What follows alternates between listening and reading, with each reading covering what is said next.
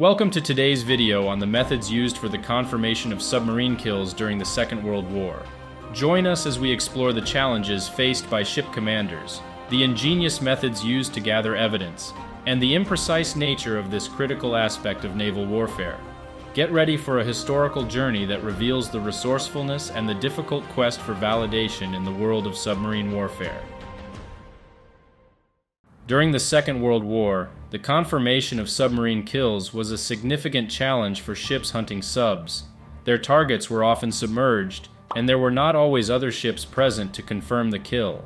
Furthermore, once the target was destroyed, it would sink hundreds of feet beneath the ocean surface, making it challenging to find and retrieve any evidence of the kill. Sub-hunters, however, quickly found a solution to this problem. When a submarine was destroyed underwater, most of its debris would sink to the ocean floor. Nonetheless, some items such as oil, clothes, personal belongings of submariners, documents, and even human remains would float to the surface. These items served as physical evidence for ship commanders to prove their kills. In Britain, it was customary by the Second World War to dip a bucket into the water and collect the soup of oil, seawater, and debris. The buckets would then be kept on the ship, often in the freezer or refrigerator if they had one. When they returned to port, intelligence officers would take the buckets and examine them to confirm the kills and gather additional information. The importance of physical evidence in confirming kills cannot be overstated. Some ship and boat commanders failed to receive credit for claimed kills without it. There were other ways to confirm kills, such as if multiple ships had hydrophone and sonar operators who heard the subs suffer catastrophic danger before losing contact with it, or if intercepted intelligence where enemy commanders discussed lost subs could be matched up with claimed kills. Nevertheless, physical evidence was the preferred method. It became so well known, however, that some sub-commanders would pack a torpedo tube with random debris and then shoot it into the ocean when under attack. The bubbles from air exiting the tube combined with the trash floating to the surface could fool attackers on the surface, giving the sub a chance to escape after the surface ship left.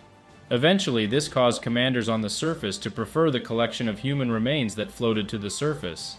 Since it was rare for submarines to carry dead bodies, it was often a safe proof.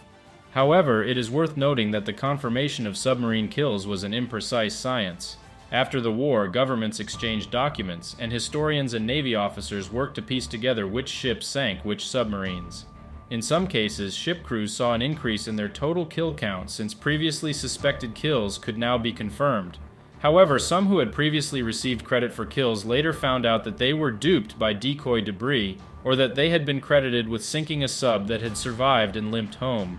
So as you can see, the process of confirming submarine kills during the Second World War was a challenging and imprecise science that required sub-hunters to be resourceful and creative in their efforts to gather physical evidence.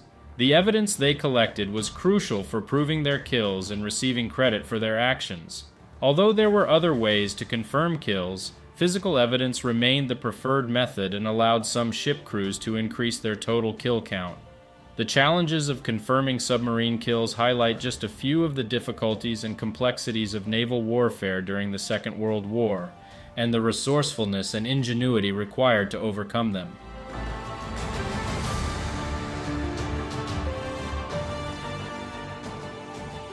Thanks for watching. Remember to like and subscribe.